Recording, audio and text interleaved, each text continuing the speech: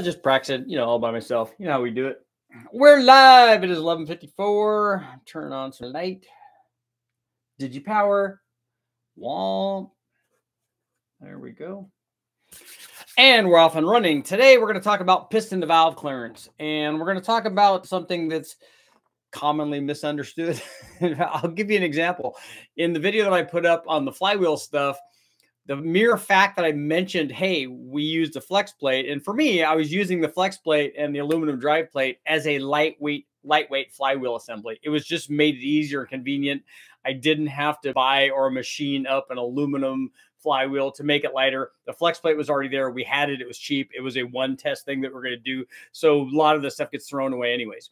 So, but the mere fact that I mentioned flex plate, everybody, well, not everybody, lots of people commented on the fact that, oh, but what happens when you hook a torque converter to it? I'm like, look, this is an automatic transmission thing.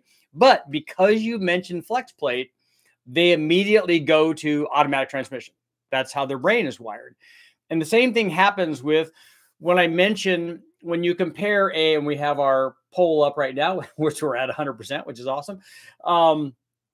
When we mention a dish piston versus a flat top piston. And because on the surface, this seems like it's logical. And this is the path that people's brain goes down. They go down the logic one, which is good. I mean, this is how you want people to behave. You want them to use some logic. But the problem is, and this is the problem with a lot of different things, is they get stuck on this path.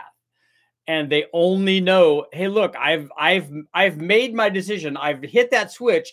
Oh, yes. No, if a dish piston definitely has more piston to valve clearance because the dish is lower, the valve, comes down and they're working all this out of the head. So I'm going down this path. And now that I've made this jump and my mind has said, okay, we're going down this path, nothing is going to deter me from this path. The simple act of them making up their mind to go down this path has strengthened their resolve. And so now it's much harder to try to teach them the reality of the situation. So the question is, in a factory LS, which one has more piston to valve clearance? The factory dish piston or the factory flat top piston? Well, and I'm going to show you something. I'm going to show you, this is the thumbnail that I have up for the people that haven't seen it yet. Oh, there we go. Come on. I don't know what you're doing, but we don't want this anywhere.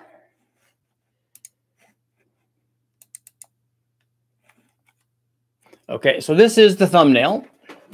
So you guys can see it. Okay, so this is a factory, this is a LY6 piston, has dual valve reliefs on it. The reason that one has valve reliefs on it is because the LY6 was originally a variable cam motor. So it swings the cam timing, so it needs extra relief. But the answer to the poll is actually in that photo. And that's what I want to talk about. And this is why when you go down a path, don't be so rigid in your thinking. You could be wrong. There could be other circumstances that make something that you think is right actually not accurate. And here's the discussion. So if you take a look at that photo that I posted earlier, you can see the important thing here is normally when we think about a dish piston versus a flat top piston, the dish piston, there's a relief. And so it should provide more piston to valve clearance. Seems totally logical. But if you notice in the photo that I put up that the valve relief actually overhangs the portion of the non-dish portion of that piston, like the outer ring of that, the valve relief overhangs that. So that's the flat top portion of the dish piston. So you have a flat section and then you have the dish, right? And on a flat top, all that's flat. So all that is at the same level. But the piston where it's going to, or the valve where it's going to hit the piston, intersects both pistons at the same flat point. So what I'm getting at is the dish piston, the factory dish piston, doesn't change piston to valve clearance. There is no more piston to valve clearance. I mean, there is some in the dished area, but that's not where it's going to hit. It's going to hit in the flat top area. If you saw in the photo, you could see that the valve relief, the factory valve relief, and you can scroll back and see this or scan back if you're just joining this, you can see that With no valve relief on a flat top, you have a certain amount of piston to valve clearance.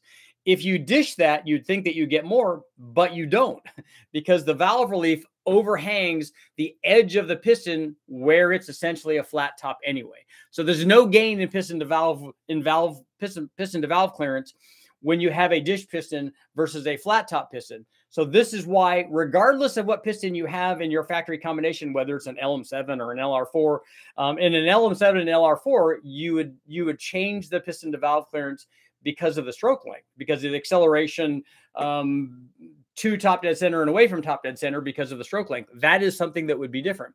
All the other ones have the same stroke length except for the LS7, but the 5.3, the 6.0, 6.2 all have the same stroke length, and they all have the same compression height, and all of that is the same. So whether you have a flat top or a dish piston in any of those other applications, a 5.3, a 6.0, a 6.2, whatever your piston is, it is essentially going to have the same piston to valve clearance. The other thing that can change, well, the piston design doesn't do that.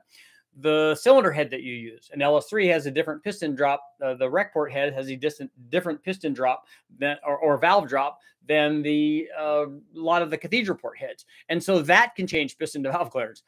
But the piston itself, whether it's dish or flat top, does not change piston to valve clearance because of where it hits. And so that's why this was kind of a trick question. Let's see what people are talking about here. Does the factory dish piston increase piston to valve clearance? Yes, 42%. No, 58%. See, so now if we have that poll again, it should be 100% because it doesn't do that. Because like I said, it overhangs it. And that's a little bit of information for people. And it's something that I get asked a lot. Hey, look, how much more piston to valve clearance does the LM7 have versus the L33? Well, it's a loaded question. The piston design didn't change anything. One of them has a flat top, one of them has a dish piston. That didn't change anything. They have two different cylinder heads on them, which that might change the valve drop on the 799 head. Also, the 799 head has a bigger valve, which could definitely change piston to valve clearance. But it's important to note when you're looking at all these things that you look at all of these things. You just don't go down the path and go, okay, I've decided that's it. Nothing's going to dissuade me. What if there's other information that somebody does a video on and provides you with information? Now you have to figure out, hey, look, I've learned something new today. Florida's and Washington's, everybody's in the house. Yep. No, because the valve usually hits on the brim of the dish. That's right. Car Farm. Hey, you can't use a live stream as an excuse not to answer me when I return your call. Did you call me back? I thought I had my phone here. That's a trap question. Dish piston could use less clearance, all things being considered. Depends on the depth of the relief. Yeah, and this was assuming that they didn't have reliefs in them. I was just showing that piston I like that it had a relief for the thumbnail. And the reason that I like that is because it shows where the relief is. And without having my magic removable parts that I have on that display motor, where we could actually show this, you can see where the valve hits the piston, and it is pretty far over on that edge of the piston. And we showed that in the piston to valve deal where I notched the head and notched the block. So if you haven't seen that, go take a look at that. That's good stuff. I know we're very tricky, right? Yeah, the rim of the piston isn't dished, so clearance is still an issue. Piston dish should be used for reaching your desired compression ratio. Agreed. And if you have a setup where you can choose between a dish piston and a flat top, you should choose a flat top. Possibly unless you're running boost, then you only run like 7-to-1 or 6.5-to-1 or 7.5-to-1. And obviously I'm being facetious. You just run boost with whatever thing that you have. But a flat top piston motor is definitely going to make more. If all of the other things are the same, it's going to have more compression. It's going to make more power than its dished cousin piston. And so, try to have a flat top piston if you can, like the L33. So that makes me wonder if we have a flat top, because this would make all the 799, 243 guys mad. So if we take an L33 and we run the 799 head on it, and we take that off, and then we put a 706 head on it, and then go, well, it's a smaller head, it has smaller valves, smaller ports, flows less, but it has more compression. And I would argue that the bore size fits the 5.3 much better than the 243 head does. So then we'd have the people saying, oh, but you need to equalize the compression, all that, yada, yada, yada, because that's all part of the deal. Could you do a video on an old school smog pump like the ones used on RVs for the big blocks? What tests do you want to see on smog pumps? Vern, Richard, do you have you or do you use Cometic MLS head gaskets? I have a lot on Honda stuff. Going from a 0.41 to a 0.27 head gasket, going to bring my compression up. Yeah, Vern, go to Wallace Racing, and you can plug in any thickness gasket number you want with your other information and see how much of a change that is.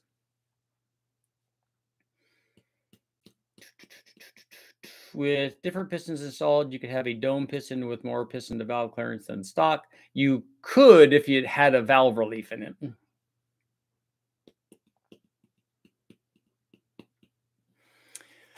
Let's see here. So yeah, Vern, you need to go to Wallace Racing. Why do the gopher? What do gopher snakes eat? Well, they eat everything that they can overpower. They eat lizards and frogs, other snakes, mice. Whenever I switch over, I always have snake stuff come up because that's my search history. Wallace Racing displacement calculator. No, we don't want that one. We want compression ratio, right?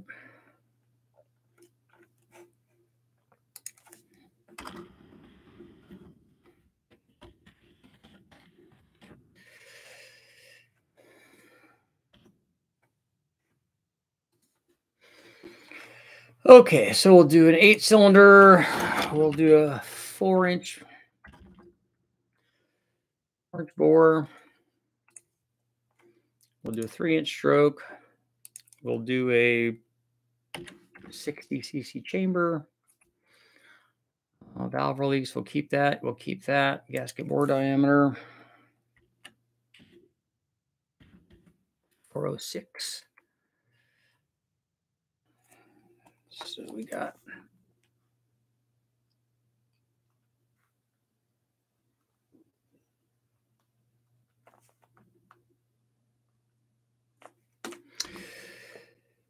okay, so we got a 41 thousandths thick, and we have on our 41 thousandths thick, we have a 9.2 to 1. So let's change this to 27.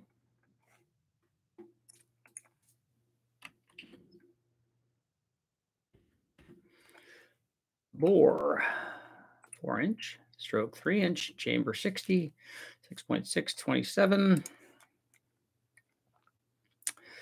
9.54. So we changed it 3.5 tenths on the going from a 41 to a 27. But you can play with all that, and it's fun. You should go to Wallace Racing to look at all of their stuff.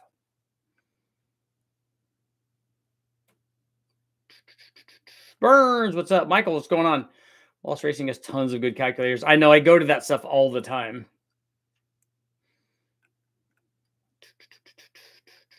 Including for their Pontiac stuff, because they do have a lot of Pontiac stuff. Hey, you guys. That's right, Goonies. Beach fighting bolts on the truck. Yeah. Also is my go-to for intake manifold design. It is a rabbit hole. That's the problem. That's the problem with looking up anything like that, is like you're like, okay, I'm going to go do this. And then it's 3 hours later that I've been doing this. It's a lot. It is. Good afternoon. 5743. So that's it. That's what I'm saying. Dish piston on an LS anyway. If the dish piston is dished all the way out to the edge, and the valve relief would intersect everything in the dish, then it will change it. But on the LS, that's not the case, at least on the pistons that we see on the factory ones. Tunnel ram's always the answer. That's probably true. That's good. In fact, Freiberger just posted a thing on Facebook and probably Instagram too on the tunnel ram versus the short runner intake results. So that those are up if anybody's interested in that and you guys follow him on Facebook or Instagram. He posted the photos of the I think it's a 671, might be an 871 roots blower on the tunnel ram that they ran, and then running the blower on the regular blower manifold, and you can see the difference. And Runner Link does this. We see this all the time, and it works on a roots blower, on a big block. It works on all of them.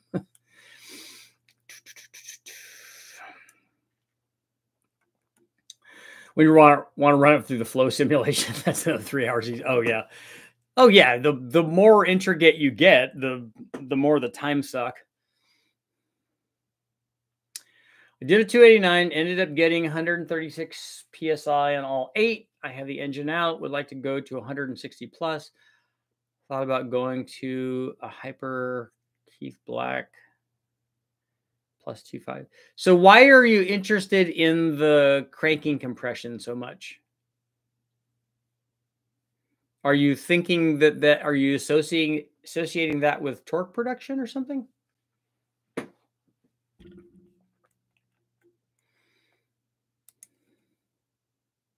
Does the factory dish piston increase piston valve clearance? 59% are saying no. Most modern intakes are basically folded over tunnel rams. Yeah, and I mean, modern intake manifolds are even beyond tunnel rams now because their runner lengths are much greater on these EFI intake manifolds, the way that they have to package them, and they use up all of the room, and the runner lengths are a lot longer than a tunnel ram is usually. Like a high ram is 6.5 or 7 inches. Factory runners are usually a lot longer than that because the RPM range where they want to make power is lower than where a tunnel ram would be tuned for.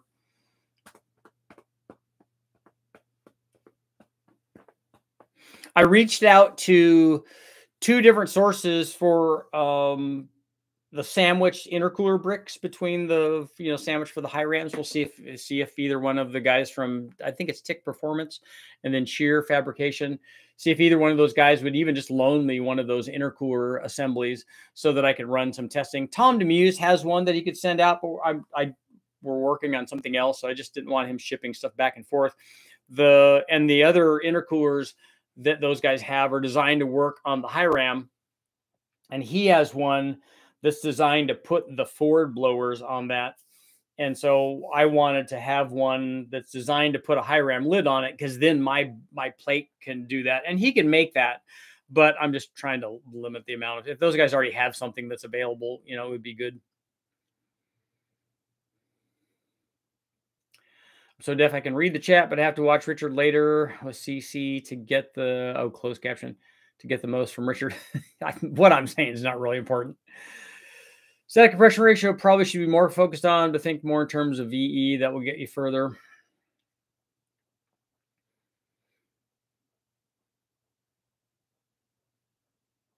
Vern, if you're going to buy pistons, could you, they're already going to be 30 over. Okay. You should just put more displacement in it.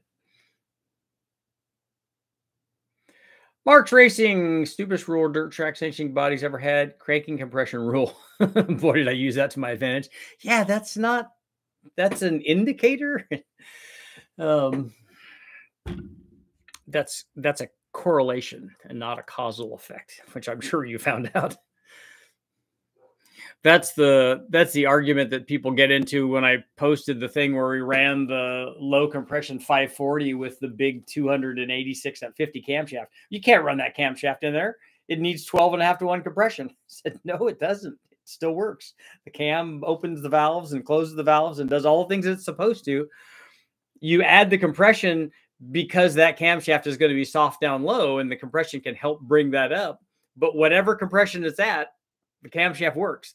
And then if it's more compression, then you just add power everywhere. That's what happens.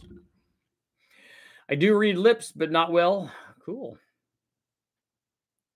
Kind of the modern intakes have long runners that flow well, but struggle with a wet intake charge. Can't flow much more than 175 wet shot before you start messing things up. Yeah, the distribution would be the problem for these things. especially some of them are pretty convoluted trying to get because the air really is just filling the common plenum back up. The air doesn't flow in from the thing all the way through to one runner. People want to envision that, but that's not really what's happening.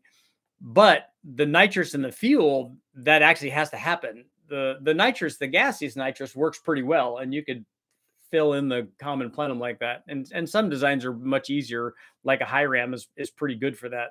But a truck manifold on the LS side, not really good for that.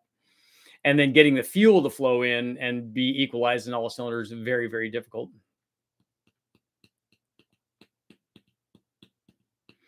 Vern, is your... Hang on, let me look at something here. We don't want that.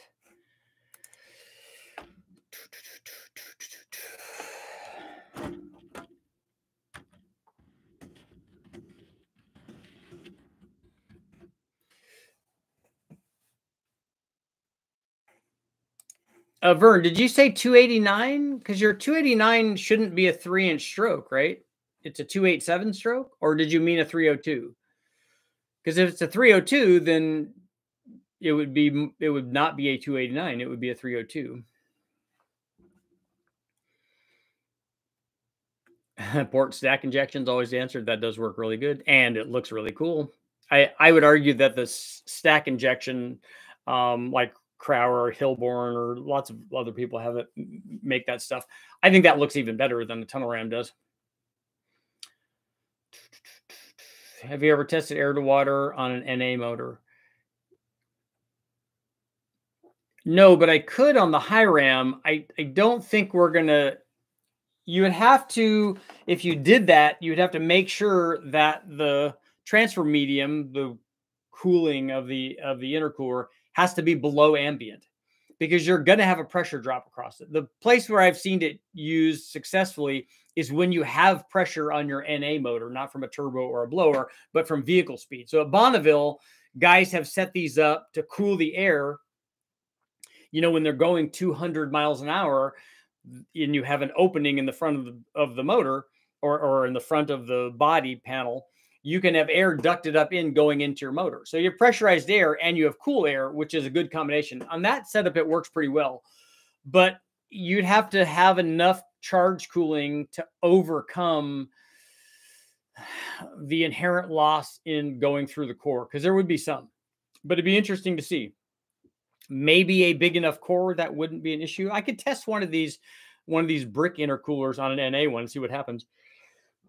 Richard, when you get back to the Magnum tests, would you like to try a set of Mopar Performance Magnum RT big valve heads? I don't want anybody shipping me things anymore really so much, just because it's a pain to store it and get it back to them. Otherwise, that would be kind of cool. What I'd like to test maybe are aluminum heads, because they're less expensive to ship. Richard, has Joker said anything more about porting the Gen 5? They said that they would do it. I just need to send it to them. But I'm not going to send it to them until after I modify it, because I want to put a big opening on it.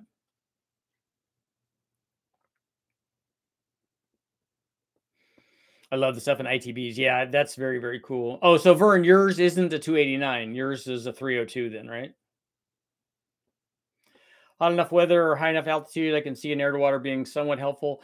Yeah, and actually, the way that we run things on the dyno, especially now that we're coming into winter with the ambient air so cold, I don't think we would see anything on that kind of test. During the summer months, maybe we would see something. You know, the dyno is correcting for the change in ambient temperature, but we would get more of a cooling if it's 100-degree ambient day, and then we could put 32-degree water in there and get charge cooling. I'm interested in doing that test. I just don't know that we'll see anything on a 60 or 50-degree ambient day, because we can't get much of a change.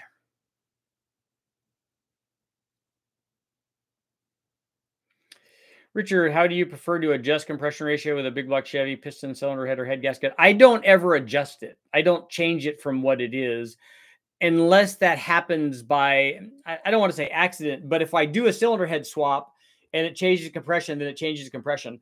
I don't seek out a static compression ratio when I'm building something other than to get it in a range. Like when I do big blocks, the 540 that I did came with a low compression because it was a power adder motor from the guys at Blueprint.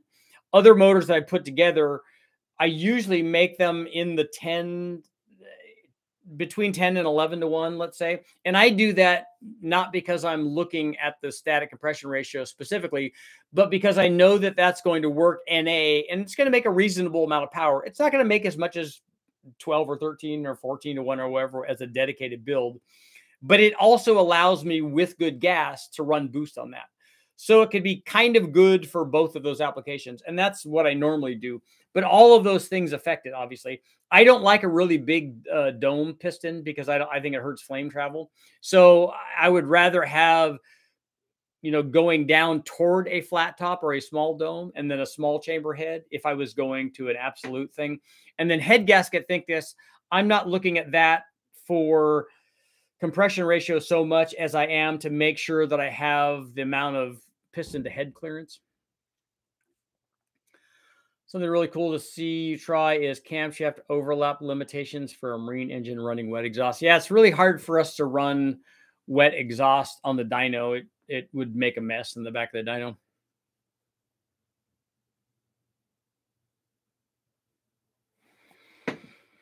But I have run those wet exhausts, but not water through the exhaust, just wet lined basically, because they were aluminum. I think that these were, who makes those aluminum ones that I had on that V drive? Old ones. Harden Marine, maybe.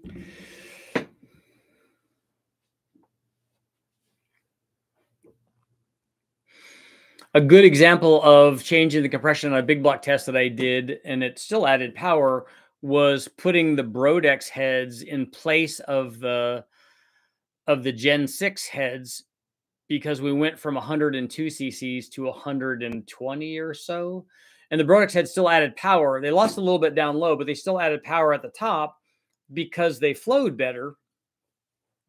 But, you know, aluminum loses a whole point of compression just because they're aluminum. That's not true. So don't quote me on that. So that was an interesting test. But a big change in, you know, almost 20 cc's of change in chamber volume. 42%, 58% saying no, 42% yes. Yeah, I'm excited about porting the. So we're going to go over to live chat. I'm excited about porting that M90. I think that there are ways that I can make this thing run on the dyno and have it show a big number. Let's say, because you know I gotta now set the world record for M90 3800 painted red, you know, with this pulley, you know, world record.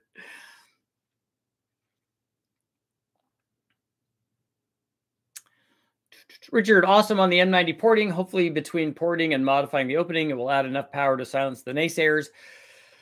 Yeah, I don't see why we can't get, you know, a 10 or 15% increase in airflow by doing both of that. Richard, is there a long runner cathedral port intake manifold? A longer runner cathedral port intake manifold than a, I don't know what a TRA is. I'm sure you're going to finish that. Oh, a truck. Yeah, the Holley, the dual runner, dual plenum, dual throttle body cross ram thing that Holley does, I think is longer than that. And I actually made one that I have hidden away.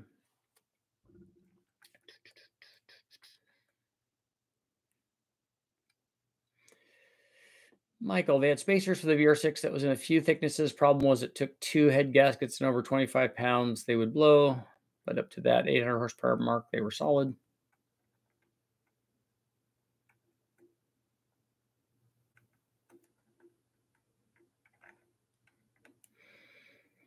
Yeah, John Causey adjusted the the compression with head gaskets. Well, it was kind of a head gasket. It was a 300 thousandths thick head gasket.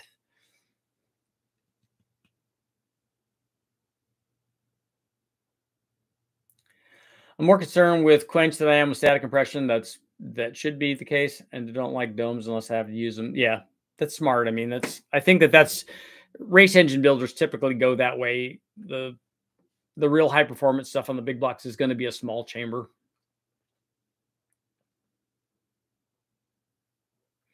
I think the dish makes a tiny difference, but nothing noticeable. Well, as I said, special agent, where the valve hits, it hits on the far edge of the piston on the flat top section of the dish piston anyway. So I put a photo up. So if you want to go back, you can take a look at that photo and see where the valve relief hits. Twin M90s definitely are in play. My 289 is out, and I have a 79 302 I can build and not care if I blow it up like the OG 289 engine. Yeah, you know what? Don't hurt the 289 engine. I have a 3-inch crank, HP rods, DDS pistons to swap into the 302 out of the 289. Should I go to the 3250? If you want more torque, more stroke, obviously, is going to help that. Paint the blower Pontiac red. That's an extra 10 horsepower. I do have a red blower, a red Gen 5 blower that somebody sent me. The one that I have is natural grease finish. I should clean that. I definitely will. I'll probably hot see it or something. Looking for something for a 408 marine engine that will never see 5500. Take a look at that Holly test. It did really, really well. The problem is it's a dual throttle body, which can be problematic unless you're running them as drive-by-wire stuff. We did that with a super thick copperhead gasket and fire ring. Dropped it a bit. Yeah, he did that so that he could change the deck height and then run an intake combination that he wanted to run, which is pretty cool. Because it needed to be, the other thing he wanted to do is he didn't want it to be a short deck so that he could run the rod length that he wanted and the displacement. Because I think that he did that when maybe they were 410 inches.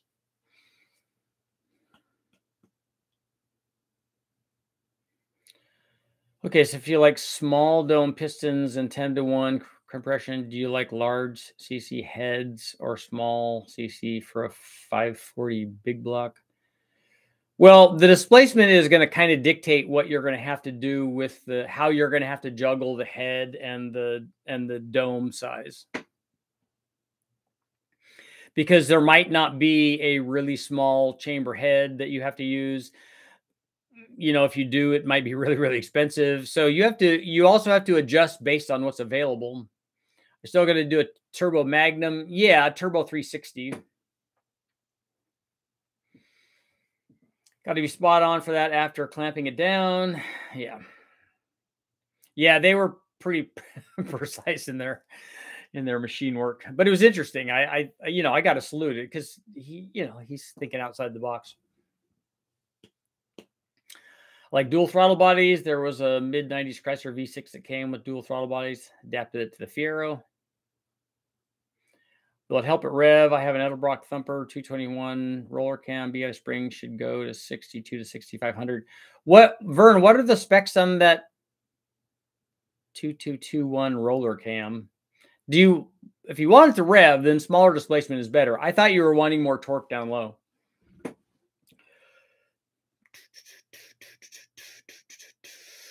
Rich, what's happening?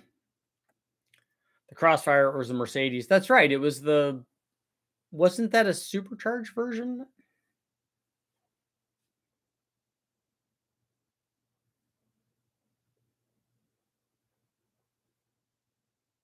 That was kind of cool looking one. And it had the fancy Mercedes engine in it. So it was all high dollar and stuff.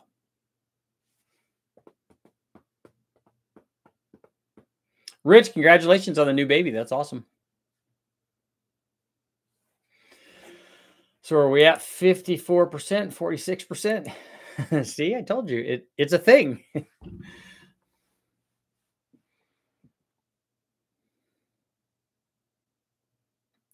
Richard, snowmobile 1-2 throttle cable adapter to fix the dual throttle issue. Use one off a triple for a G10 ITB. Okay, cool. Well, if you got that set up, then that's the manifold to use. That one made more than the truck down low, and then more than the truck up top too. AMG engine, compressor. Number 5. Wow, you have been busy, right? 289,302. So that's the duration. That's the advertised duration, right? What's the duration at 50? That's gonna be pretty good size. That's big enough where you should have the extra stroke in it. Richard, what's your favorite GoPro? I got to see a lot of new ones for me when I went to Florida. My goal was to catch like a 10, 15, or 20 even foot Burmese python when I was in Florida. That's what we were hoping for. I caught a 4-footer, and actually I'm over measuring because it was probably less than 4 feet. My buddy Jimmy says that's closer to 3 feet, not 4 feet. I said, don't ruin it for me. But we got to see an Eastern Diamondback, which was cool. I got to see a rat snake, which I don't ever see any of those. We don't have those in California. We have gopher snakes, which is a very similar thing. King snakes and stuff. Lots of water moccasins there. Garter snakes, which we have everywhere. What else? The water snakes there. We have water snakes here, but not the same kind. So it was cool to see that. Like I said, I would like to see a big Eastern Diamondback. That would be awesome. Like a 6-footer or something. That would be very cool. But I want to keep going back to Florida until I find something big. Like it's got to be above 10 feet.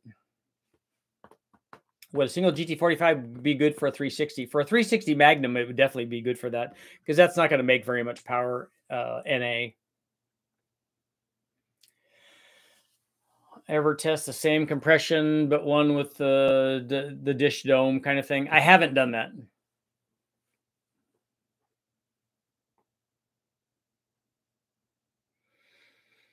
And I think that where that would come into play is the same place we have on a lot of our, when we talk about our esoteric stuff, that in the range that we're talking about for street and strip, most of these motors, I don't think that's really an issue.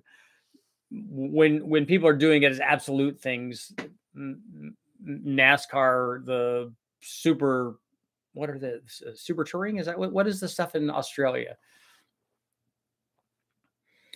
Or Formula One or India, any of the higher levels of things that would become more, those kinds of things would be more critical.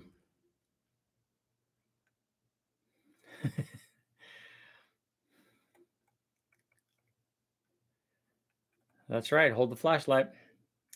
Let's see. An Iron Block 416 NA found nice 821 heads. Those are good. 40,000 miles fresh off a running 2010 Camaro. Plan was to clean, inspect, replace valve springs and seals. Is the valve job really necessary? Probably not at 40,000 miles, considering the fact that we put stuff that's several 100,000 miles on there. Sometimes I hit them on we'll do part of the razor blade rebuild. So I'll clean all the valve heads off on a wire wheel, because you do. And then sometimes I'll do the razor blade rebuild where we use just lapping compound and lap it in just to make sure that it's all hitting, and that works. But otherwise, that's all stuff I can do myself. It's only one kind of snake, a copperhead rattle moccasin. Yep. I would like to see a copperhead. I was disappointed that I didn't get to see one of those. Jimmy has some by his house, and I looked around for them because I haven't seen one of those. So, and they're beautiful, especially the snakes are really, really striking right after they've done a shed. That's when they get rid of all of the old skin, and then they're all shiny and new, like they're all dressed up. Come to Oklahoma. We have Rattlesnake Festival every year, and yes, 6 or 7 foot rattlers aren't uncommon. Yeah, 6 or 7 foot rattlesnake, it would be a world record, so especially in Oklahoma. Those are probably going to be Western Diamondbacks. I don't know if does Oklahoma. I don't know if Oklahoma has Eastern Diamondbacks. Eastern Diamondbacks get that big. They get bigger than Western Diamondbacks, but that's a really big snake. And you like getting 8.1 heads intakes from Larry Hoffer at Radar, but no, but I got some from somebody else. V8 supercars. That's what it is. That's what I was trying to think of. I like those. Those are cool.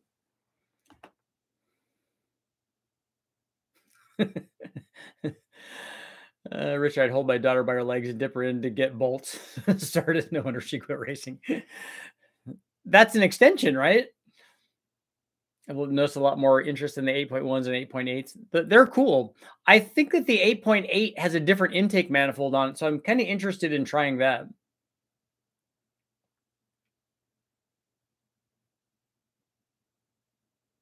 Western Diamondbacks in Texas. Yeah, that's it. We don't even have Western Diamondbacks in California very much, except at the very southern tip. That goes into Arizona and New Mexico and Texas, obviously. So we see them. I have to go down to down below, down in the San Diego area, even down past West Tech. They probably have a Western Diamondbacks down there, but we don't have them really in Northern California. 2.8.8 I'm building. We should talk. And I have one of the, which a lot of people are looking for because they're not making them anymore. I have one of the Dart 8.1 intake manifolds.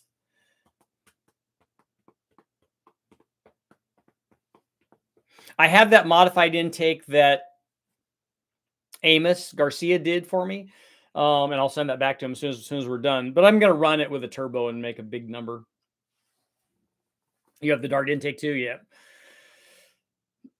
I want to run that because the West Tech has big block headers with 802s. I kind of want to run that with 802s. And I kind of would like to do that on the blower. I think I will ask them if I can do that when I run the LS again with the M90 and the high ram, because the discharge is over basically 4 of the holes in the high ram. And I'd like to see if we have uneven fuel distribution. And then if we do, I can go in and tune that. But if we have some lean ones, we could find out what's going on.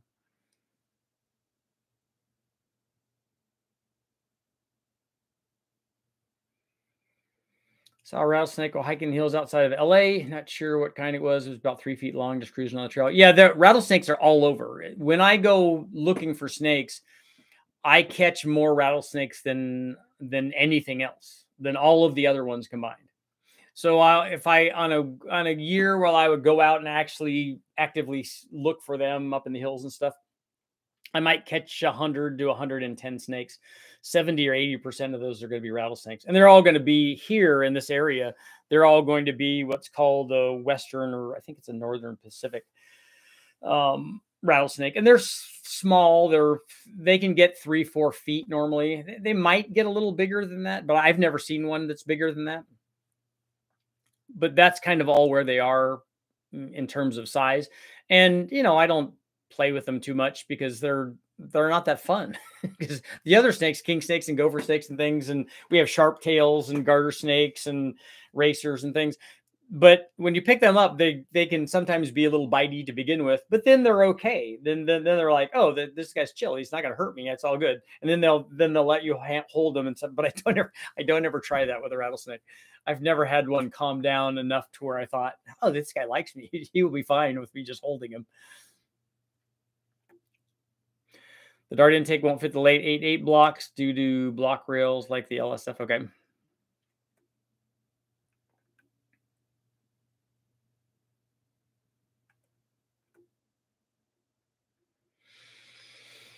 This guy local to me with a 3800 supercharger in his F body. It's interesting setup. He had to cut the throttle body neck off the blower for clearance and weld up a U pipe so the throttle body faces the front of the car. Yeah, I was wondering how he did it, because otherwise on an F body it would be back underneath stuff, and that would kind of be problematic.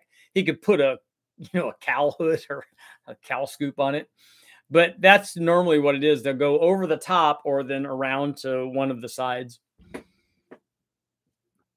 Was looking for specs on the 862, 863 heads.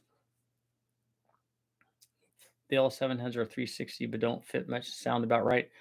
An 862 head is a 706 head. So 330 CFM would be a wildly ported big valve version of that head. Back to work, Rich. I'm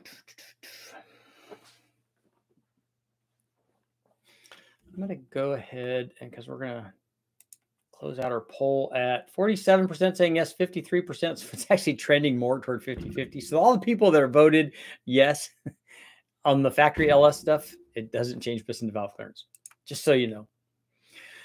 Western and timber rattles here in Texas, copperheads, cottonmouths, corals, probably others I forgot. Coral snakes would be really rare. They're hard to find, and I'd like to see them because they're beautiful. And they're a rear fang one, so they're not as problematic as the rattlesnakes are. But I would not play with those just because the consequences are a little bit too high. But they are cool though. Coral snakes are usually hidden and a lot of times underground.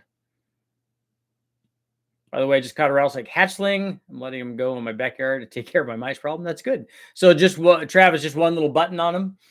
That's what the Eastern Diamondback was. It was a new, it was a recent hatch, probably the one that we saw, but they're beautiful. The one that we saw in, it was less than a year old, I'm sure. The one that we saw in Florida on the road. All of the snakes out just munching on the frogs that are all over the place.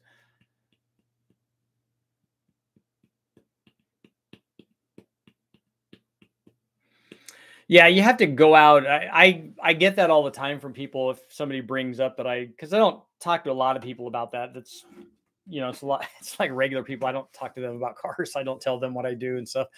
But with the snakes, it's even weirder because you'll get people that are, oh yeah, we don't have any snakes around here. We don't have any rattlesnakes around here. Like, oh, you most certainly do. You're not seeing them. Oh, I've walked up there all the time. I never see one. I said, I guarantee you that they're there. You may not have ever intersected, the time in the area. Your vector may not have intersected theirs. I said, but they're there, and I have to go out and look for them. I go out and lift up logs and rocks and boards and things like that to find them. I said, but they're definitely there. So you want to be watching. I don't handle rattlesnakes, but this is the first one I've had try to strike at me. They are, and baby ones too, they're very defensive. So if something big is trying to get at them, they will definitely defend themselves.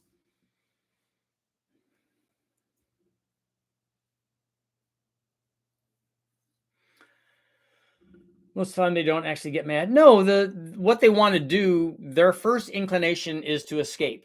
And if they can't, if you've position them so that they can't escape, then defense is the next thing. They don't want to be eaten, and everything out there tries to eat them.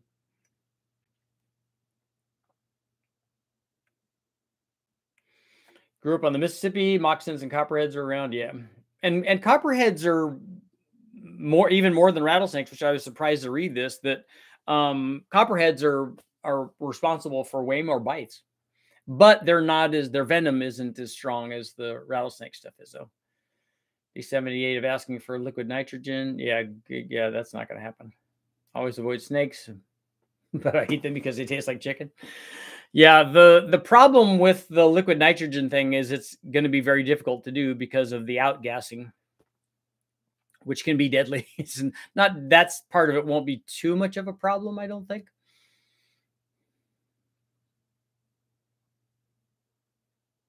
Gopher snakes are always the most mean. That's why they're your favorite. So much energy. They do. The gopher snakes can be kind of bitey, and they're mimics too. So they mimic rattlesnakes. They look like a lot of rattlesnakes. They look like rattlesnakes a lot, which tends to get them killed, unfortunately. But they will rattle their tail. If they can rattle their tail in leaves or anything, it actually sounds like a rattlesnake. They triangulate their head. They puff up. They get in their little S stance and they raise their head up, and they will strike. But gopher snakes are really cool because after you get past that phase, and it doesn't take very long when you handle them, then they're like really chill. Then they're like, oh, okay, this guy's cool. His hand's warm, and they like that. And then the time of day also when you catch them, or the time of year, when it's cooler, the snakes are chill. If they're out when it's hot, which is rare, but then they're grumpy.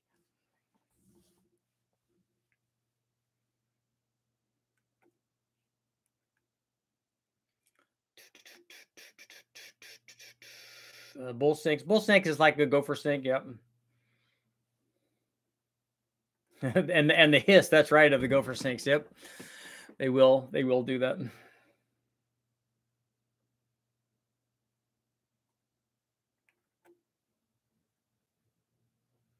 Submerge an air cooler in a bucket of liquid nitrogen. Well, my original thought was to make a flat trough and put the air to air down in there and have the end tanks come up out of the trough. And that could probably be done, but as you pour the liquid nitrogen in, it's going to outgas.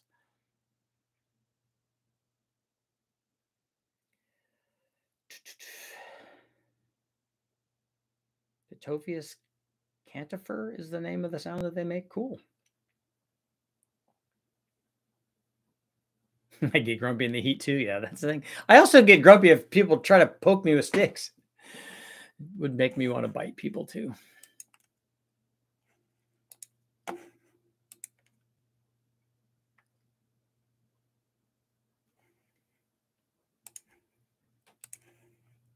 Close that out. So, seeing water moccasins chase people. See, that's the thing. I don't agree with that.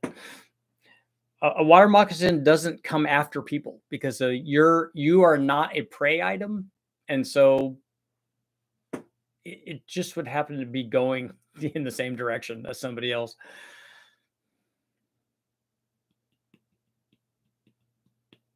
Why would anyone go for snakes? I took a special trip down to Florida just so that I could wade through the swamps to try to find a Burmese python. For me, that's my jams.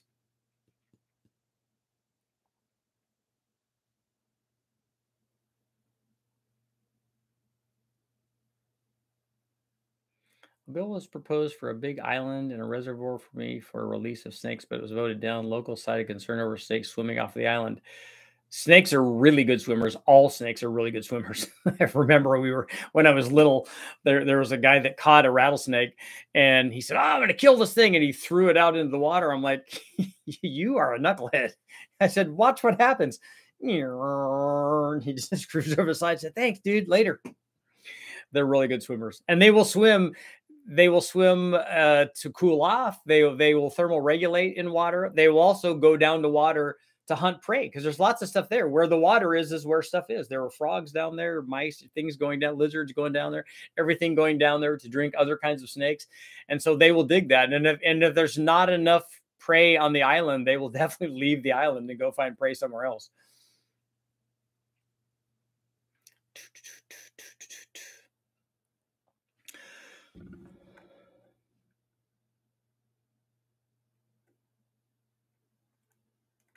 Why would anybody go for snakes? I get it. That went right over my head, I have to admit.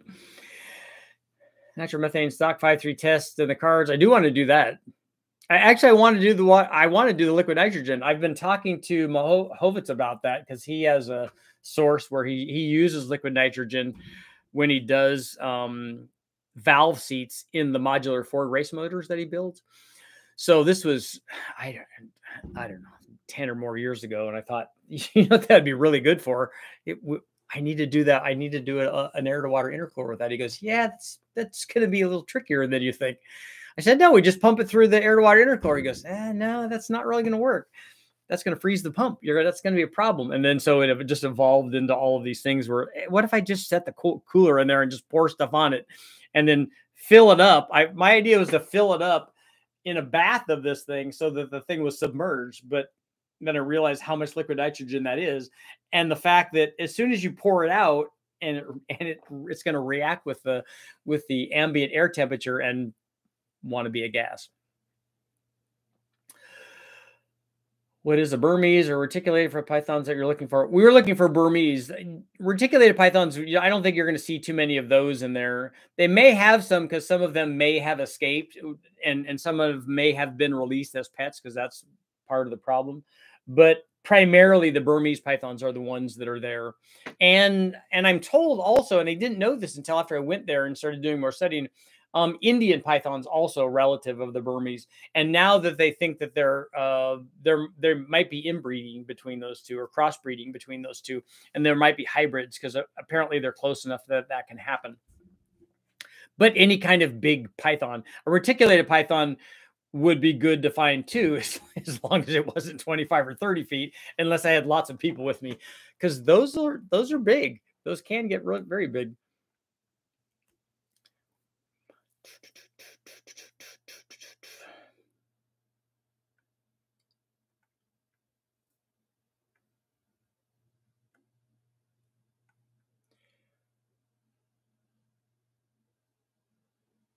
Richard, what do you know about the first gen Camaro that runs off of a compressed air as a power adder? We tested that at West Tech. The compressed air supercharger guys came and tested that, and it's amazing, and it works really, really well. And it increased the power output by 100% at 7 or 8 pounds, because the charge air was below zero, so it works really, really well. The downside is because you're doing all the compression and everything off site away from the motor, and then you have big cylinders, and then you have valve and controllers and stuff that make all this work. But you have to have big amounts of compressed air. It works good for a drag race thing, and they did that, and it was amazing. But like everything, there are downsides to it. I thought it was really, really cool, especially with the change in power relative to boost.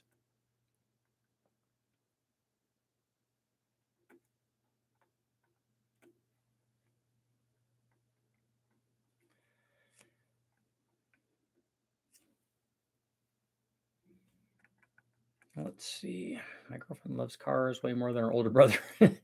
I know bows aren't the problem, but people kill them also, unfortunately. Yeah, I haven't heard anything about boas being out there, but like I said, when I think it was Hurricane Andrew came and destroyed the warehouse that released most of these things. I'm sure there are lots of things. I mean, there are iguanas there. I think that they're finding monitor lizards there as well. While hunting, we were careful where to step, but never have been chased by a copperhead or moccasin. Scared the heck out of me when you're swimming, though. Yeah, you would not want to see that while you're swimming, because they will come to, I've had people say, oh, they chased our boat. No, they were coming to your canoe or whatever you were in because they want to get up out of the water. To them, that's just a log or whatever. They don't know that people are in there and that people are scared.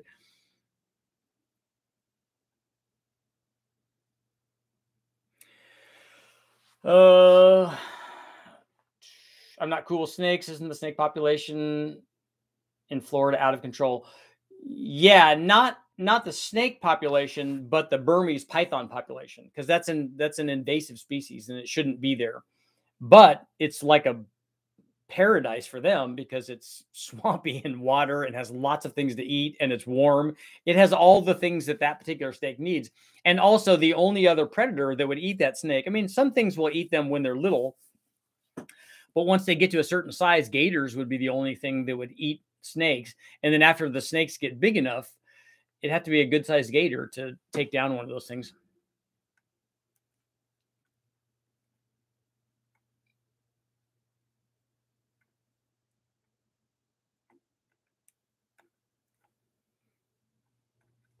Is compressed air more stable than a nitrous tuned at the same power? Yes, you can get a lot more power from compressed air supercharging than you can from nitrous.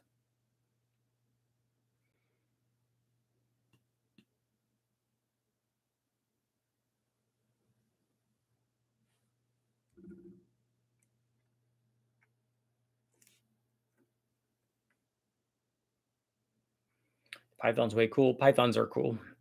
And I can see how the difference in even the small python compared to the other snakes that I caught were dramatically different. It was definitely a serious predator. It's funny how the pythons and gators eat each other, who are bigger. That's the way that it is. And it's the way that way with snakes too, because the funny thing is, a snake eating another snake is a very natural thing, because a smaller snake is a perfect snake-sized meal for another snake. I mean, it's shaped right and everything. It's perfect. And it isn't, the story is that we get, king snakes eat rattlesnakes, but the reality is lots of different snakes will eat rattlesnakes and other snakes too, because a king snake doesn't just want rattlesnakes. It eats all other snakes. Anything, basically, snakes will eat almost anything that they can overpower without hurting themselves. And then if they can eat it, they'll eat it.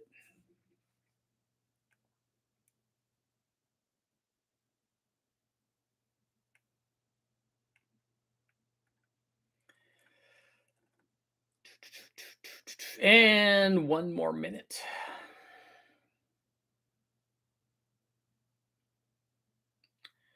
Your snake is an egg eater? That's rare.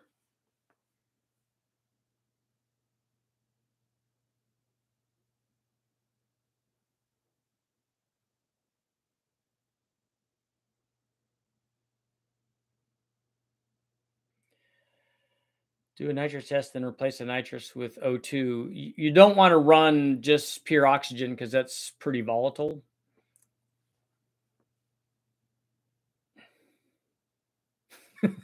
Yeah, brother. That's right. That's the Hulk Hogan.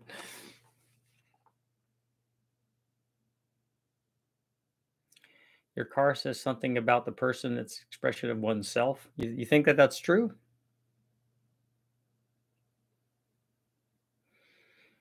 So is my expression Chevy Sprint Turbo, or is it Ford GT or Ferrari, or is it beat up old truck? I'm very diverse.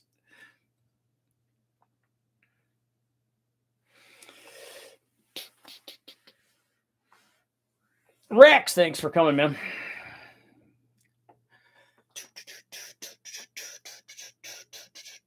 So I'm working on the 3800 and 4.8 liter video, so I got to get going on that. Thank you guys all for showing up, and I will try to be back tonight. Today was a good snake day.